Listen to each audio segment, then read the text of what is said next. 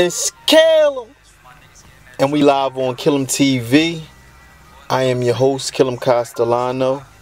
Shout out to you first and foremost, man. I appreciate y'all for tuning in. Appreciate y'all, taking time out to, sit here and bust it up with me, man. It's a beautiful thing. But you know how I carry it, man. Make sure y'all hit that like button, subscribe, hit the notification bell. Let's get right into it, man. Black Rob, what's up with you, boy? Shout out to Black Rob, man. He had a dope classic album. I'ma call it a classic, man. You gotta. It was a classic, man. He had bangers on that joint.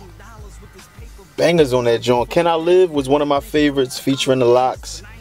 They went off. Everybody went off on that joint. Life Story is another favorite. Of course, Whoa, that shook up everywhere. It was crazy.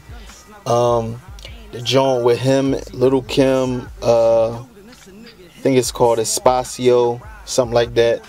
The joint with him and J-Lo. Yo, man, his whole joint was fire. It was a dope album. I remember we had the cassette, you know what I'm saying? This back when cassettes was out. We just was flipping that joint over, just kept flipping it, just playing it, you know what I'm saying? It was a dope album. But shout out to Black Rob, man. Black Rob said he was second best on Bad Boy. By the way, this is on Gully TV. Shout out to Gully TV. Y'all could go over there, watch the full interview. You know what I'm saying? And check out everything that he was talking about. This is just something that I found interesting that I wanted to speak on, and get y'all feedback on. So, yeah, man, he said he was the second best. After Big, he said he was second.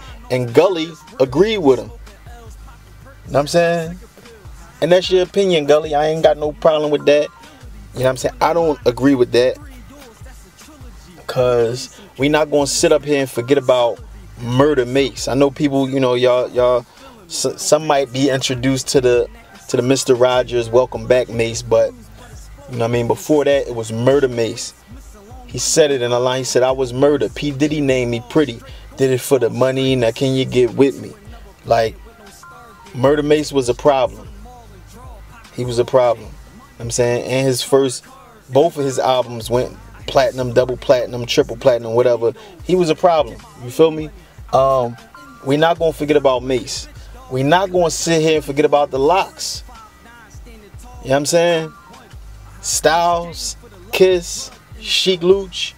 Now, some people count Sheek out. They don't really acknowledge Sheek like they should.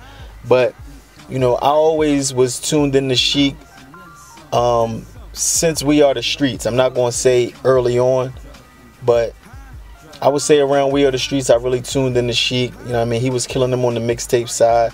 When D-Block and G-Unit was going through it, he was crushing them. Sheek is a problem, man. Don't sleep on Sheek. Anyway, what do y'all think, man? This is more so just to figure out what y'all think. If y'all even know who Black Rob is. If you don't, go back and tune in, man. His album, Life Story, was dope. And it's a classic. I'm going to say it's a classic. I mean, so y'all tune in, check that out.